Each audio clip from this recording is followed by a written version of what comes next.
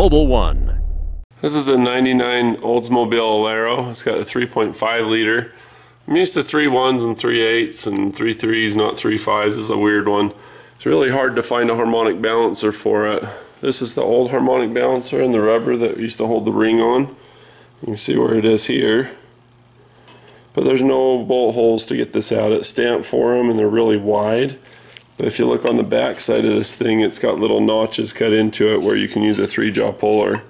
But from this side you don't notice that. For those of you that follow along at home, you're like, man, I don't have that much. It's like the center bolts clear up into the metal.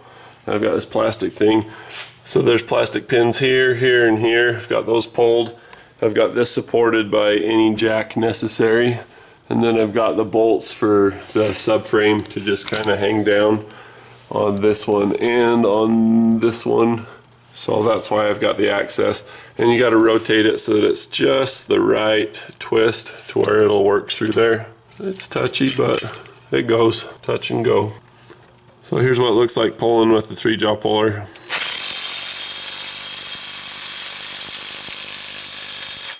It's not budging a whole lot. This goes pop once every now and then. So I got the pressure on it. So rather than having the puller just get a ton of pressure, you can actually tap on these things and sometimes that'll make them pop.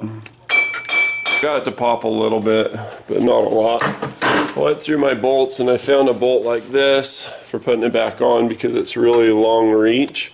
But I think it's 14 by 1.5. And sure enough, that's what it is. This was one of the ones that I pulled out of some car engine that I junked.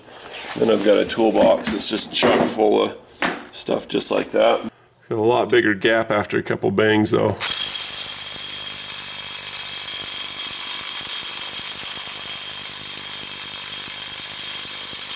think it's coming off just really slow.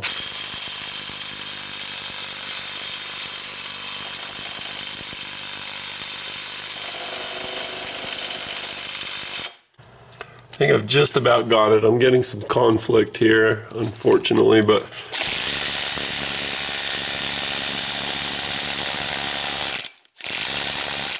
and we're stuck because that's as far as we can go on this bolt. See, it's crying. I squirted it with a little lube. I'm gonna like destroy the bolt on that. Okay, so this one will pull through. I just need to get that one, and then that one. You gotta kind of work it in there. Totally doable. For those who are wondering who's on the toolbox and who isn't, here's what we have so far. We got Humble Mechanic, Eric the Car Guy. I bought a hat and pulled that off way back when to do that.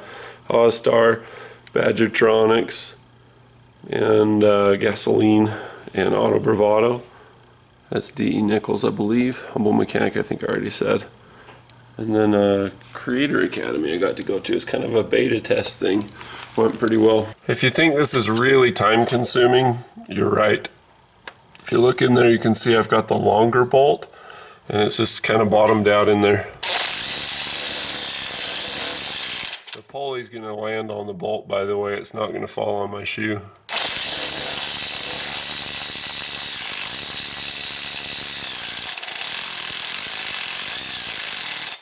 This thing is so stinking long.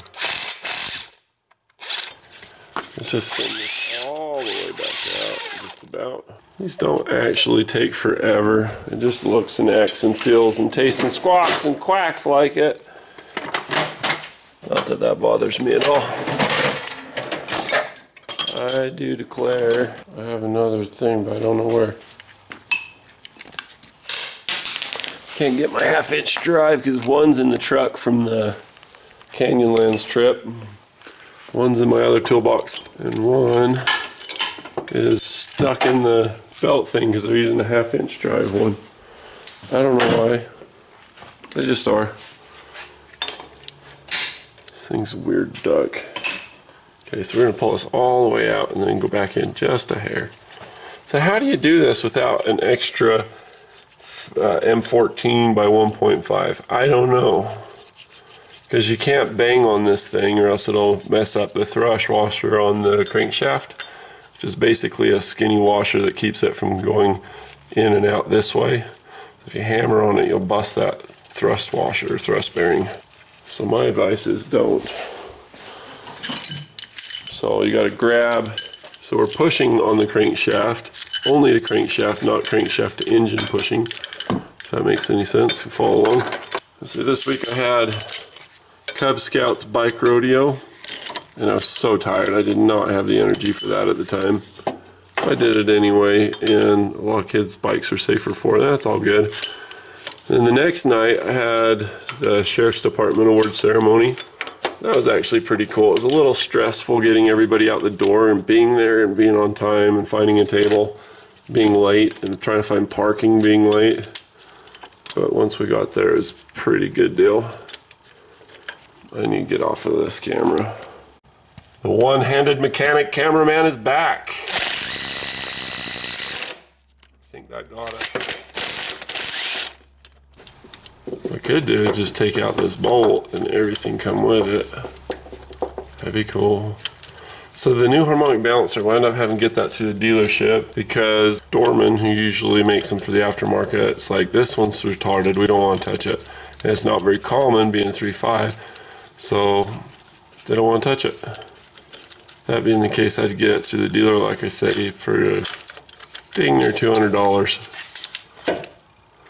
When you see oil on the inside, it's a good idea to put a little silicone on your nut, washer, bolt, whatever on the other end. Look at that sucker. Look how long that is. Look how smooth that is. It looks like a wedding ring. That's something. That's just because the rubber's missing from it. So we're going to use this and a stack of nuts. We're going to be careful because if you go in all the way against the crank, you're done. You're out of threads. I mean, cause damage. Here's the one that we're working with. Here's the one that we're installing with. 14 by 1.5. This one's about perfect length for this, by the way. What's that length? Somebody's asking from the back of the class. A smart kid. 3 inches. Here's the outer ring and the rubber. Here's the new one. So we replace the seal. Normally I wouldn't even think about doing it. I just do it. This one's doing fine, and I am like way the heck behind, so we're not going to, but the seal is going to go on this ring doohickey, so that has to have some grease on it. That is non-negotiable, or else the new one will leak. I'll be like, man, I should replace the seal.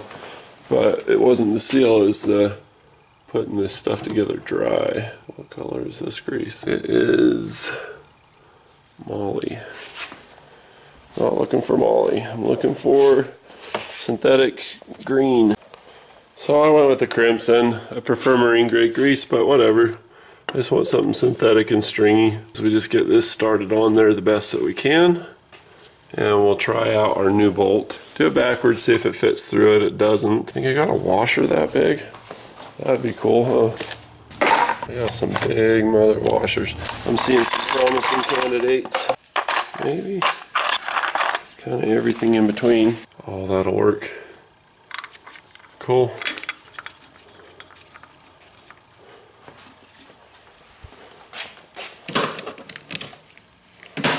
It's gonna be like a clownfish, on and off and on and off. Yeah.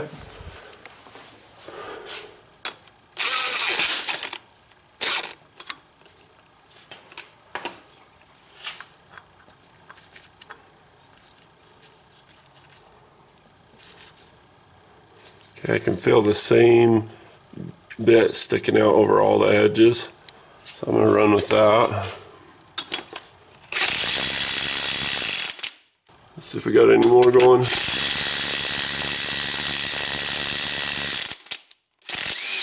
Tickling the dragon's tail. Here it is. I didn't drop it, I said it. It's good.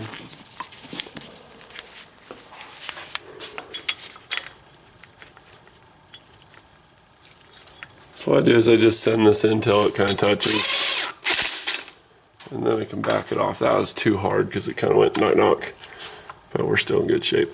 Everything just really centering up nice. Why? Because I've had a rough, I don't know, this week's kicking my butt.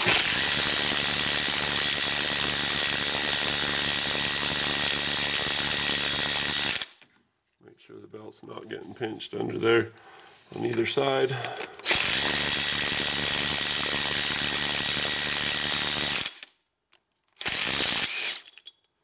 That's pretty good. Let's take a look at it. That looks like it's almost done. So we're just going to switch to the factory bolt. And back to 19. Don't we all wish we were 19? Just not dumb like we were when we're 19 in my case. I don't know, I wasn't that dumb. I was on 19, I was pretty sorted out, I was doing pretty good. That's when I started traveling and went in India. All good things.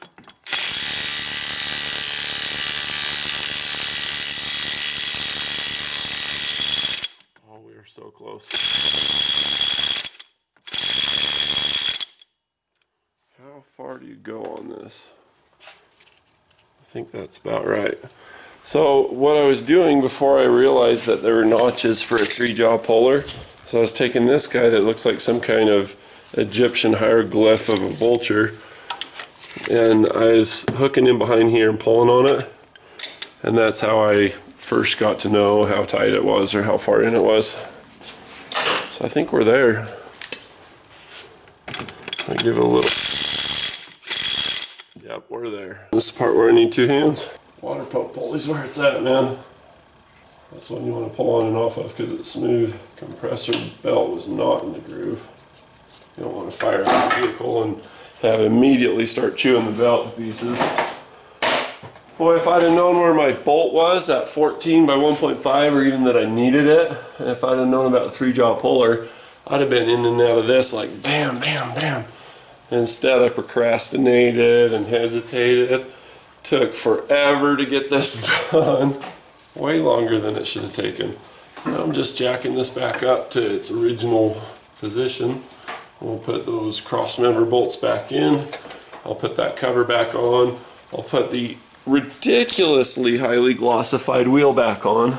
Don't do this before you take it into your mechanic. That's going to get all over his shirt and everything else. And if you do decide to do that, just calm down. Don't spray the whole rest of the car and the caliper and the wheel well and everywhere I'm going to be working. I don't need that, thanks. Bless their hearts. They wouldn't have done it if they'd have known, so I'll let you know. Now you know.